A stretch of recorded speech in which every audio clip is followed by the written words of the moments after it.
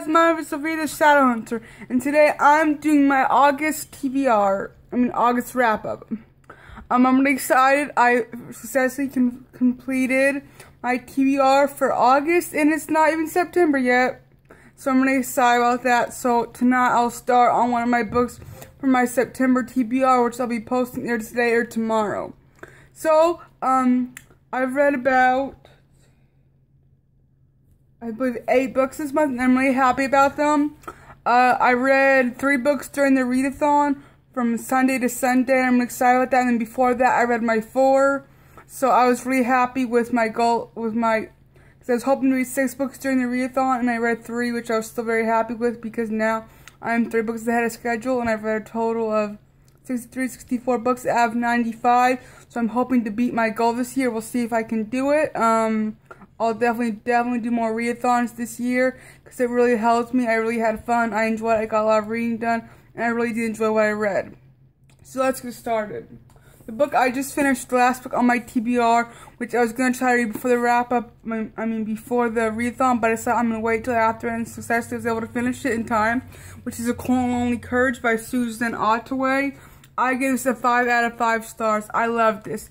If you like historical fiction, sisters, non-fiction about women during World War II, you need to read this book. This is an amazing story. I give this a 5 out of 5 stars. I'm definitely going to be rereading this probably next year. I loved it. About 2 sisters who grew up in France during World War II, and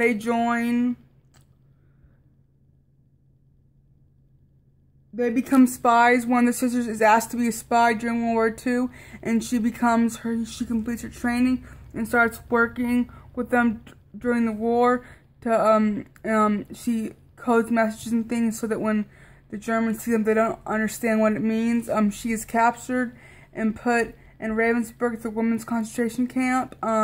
She escapes and she comes back to America, and it's just a great story. This woman who wrote this book, these women have died now. The last one died in 2010.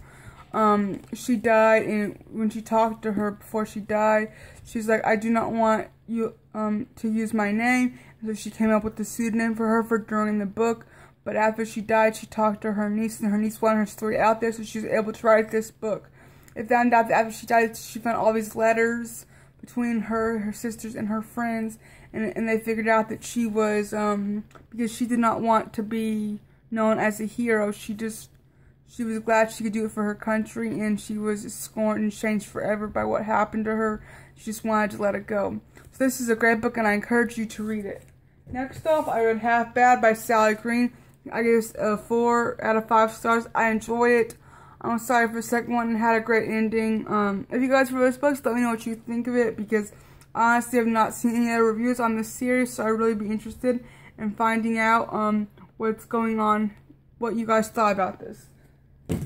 Next up, I read The Bone Season by Samantha Shannon. I love this. I gave it a 5 out of 5 stars. I really enjoyed it. I liked the writing and everything about it. So next off, the books I read for the readathon, where I read World After by Susan E.E., which I've already read this one.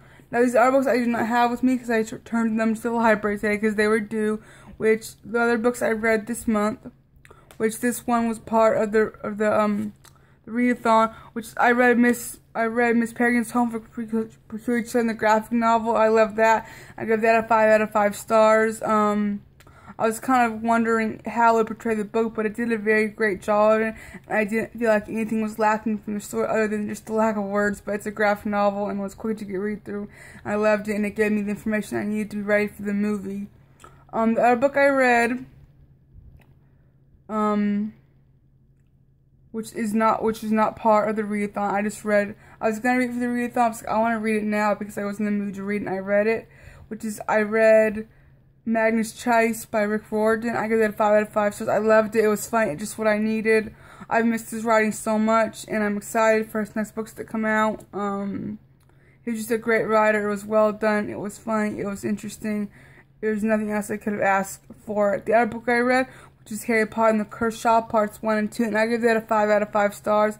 I really enjoyed it. It definitely was not as good as Harry Potter. I could tell the parts that J.K. Rowling wrote because they were obviously better and well done, but I think it would be better in actual the form, so I hope to read it soon. So that is the books I read for the month of August. Let me know what books you guys read this month, and I'll see you guys next time with another video. Bye.